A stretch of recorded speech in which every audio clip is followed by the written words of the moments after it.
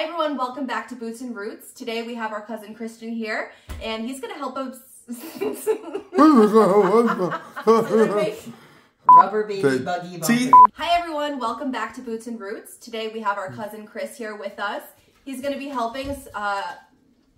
The lips, the teeth, the tip of the tongue. The lips, the teeth, the tip of the tongue. My mom made me squish my M&Ms.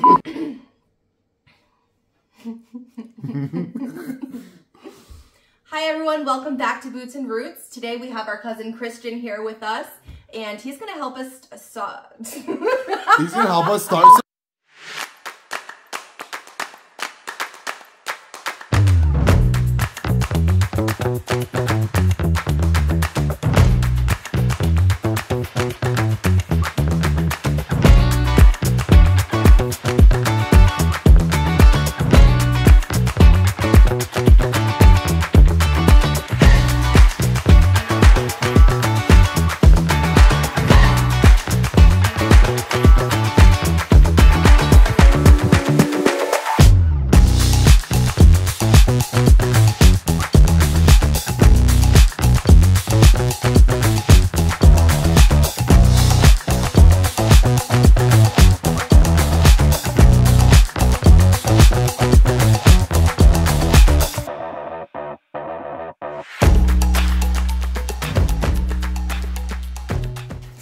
Hi everyone, welcome back to Boots and Roots. Today we have our cousin Christian here. He's gonna be helping us start some seeds for the garden.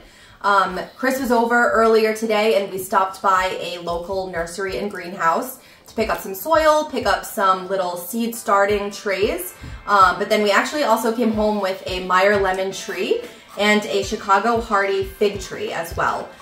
So Chris, do you wanna tell us a little bit about what we're doing today? Yeah, so we're going to be starting some seeds, and as we are in Zone 6A, we have to do quite a bit of prep for things like peppers, tomatoes, eggplant, and a number of other things that we'll be starting today. We also came back with some very interesting plants, including a lemon tree and a fig tree. We picked these varieties as they're more cold hardy, although they do require some indoor time to grow. So in case you're interested in growing either of these, a Chicago hardy is a better pick in Zone 6A, and Meyer lemon. All right, let's go start some seeds. We have here purple sweet potatoes. And we're just gonna dump dirt on them. They'll be mostly covered, so you'll see a little bit of them. What's gonna happen is you see these small sprouts here. They're called slips.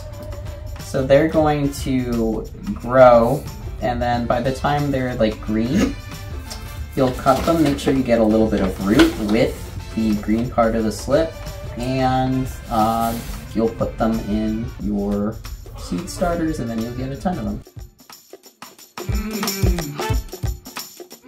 So the slips are basically sprouts out of the sweet potato, and then there's roots that come through at the base of it. You cut off the slip, and then you can plant those slips. You can get hundreds off of a single potato. We're starting this tray off with tomatoes, and we decided to go with a small, like cherry grape kind of sweetie tomato.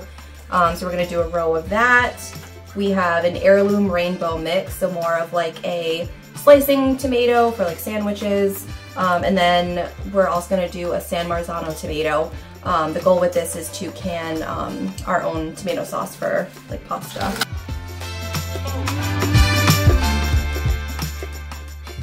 Two in each little thing?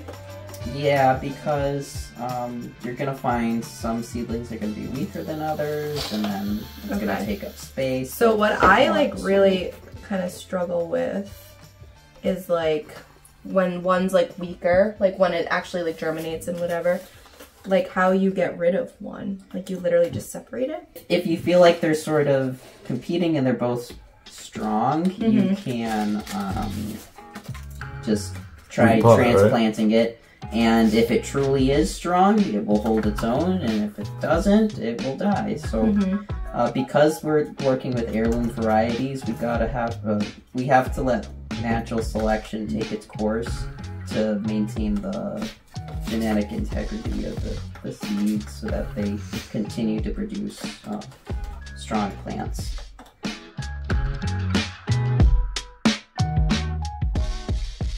So for the varieties that we have here for seeds, we're looking mainly at heirloom varieties. The reason why heirloom varieties are sort of our preference here is because of the open pollinated nature of it. Generally, heirloom varieties have quite a bit of genetic diversity.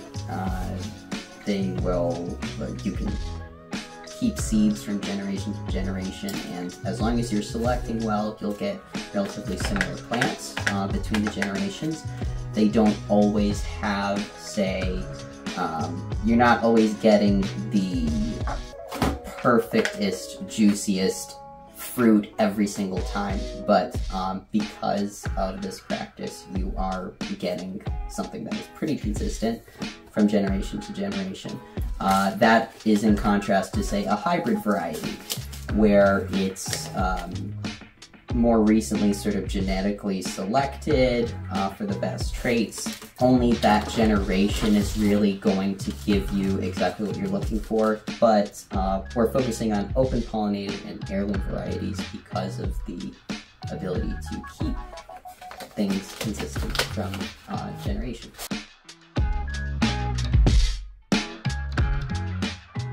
It's going to depend on our care of the plant, and the genetics of that individual seed. It just depends too. So we're going 2 per square because we don't know if they'll all sprout. Generally, when you buy seeds for that year, typically, and it depends on the kind of plant that you're planting, but you're usually looking between a 70 and 90% germination rate. But because the germination rates aren't 100%, we plant multiple seeds just to guarantee that we'll get something out of this, so that you're not waiting for weeks and finding nothing there.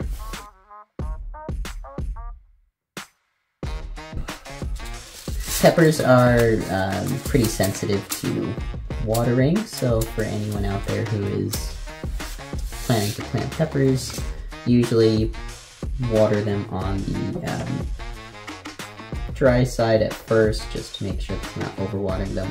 The peppers, the tomatoes, the cucumbers, they usually require some form of heat to germinate.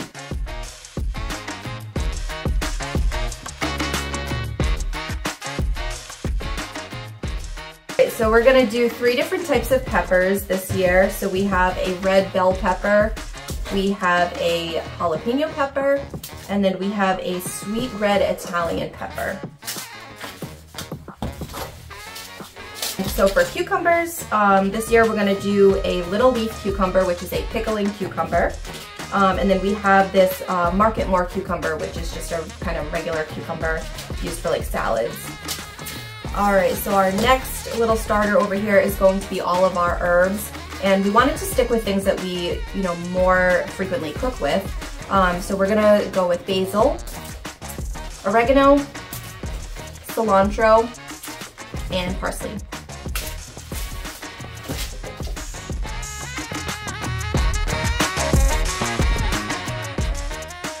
Our last frost date is April 17th.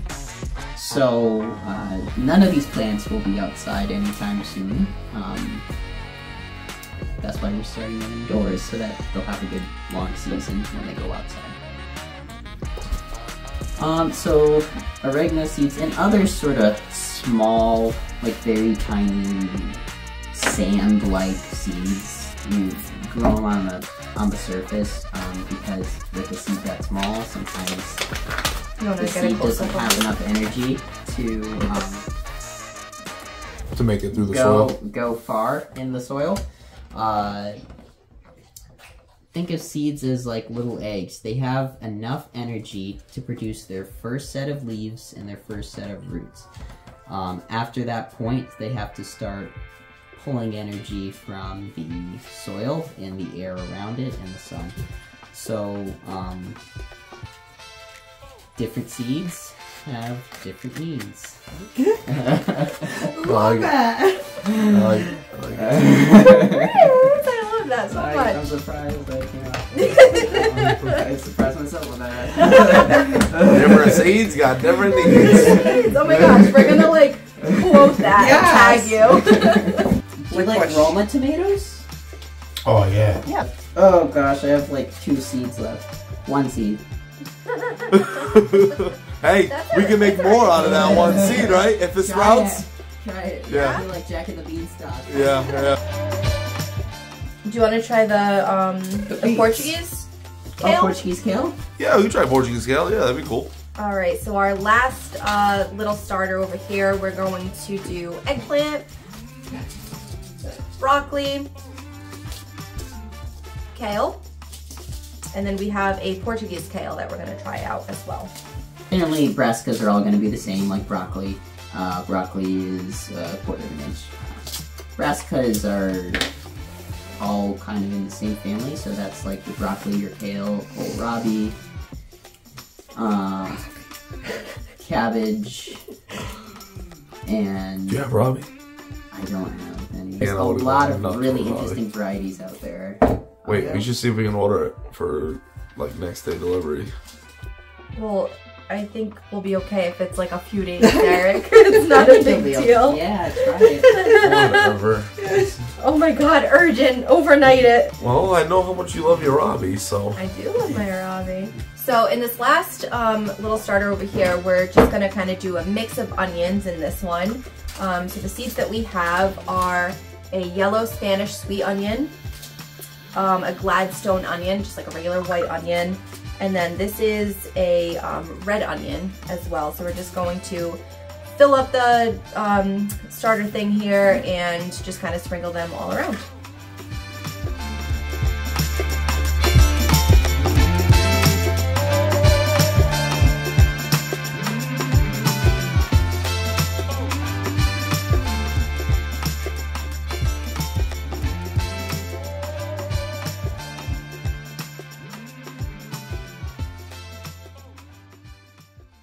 Hope you enjoyed the video. We're going to be putting these underneath an LED light for at least 4 to 6 weeks. Then we're going to be putting them outside. Hope you guys can watch that video. Drop us a comment down below. Let us know where you guys are planting. We would love to hear from you. And we hope to see you again on Boots and Roots. You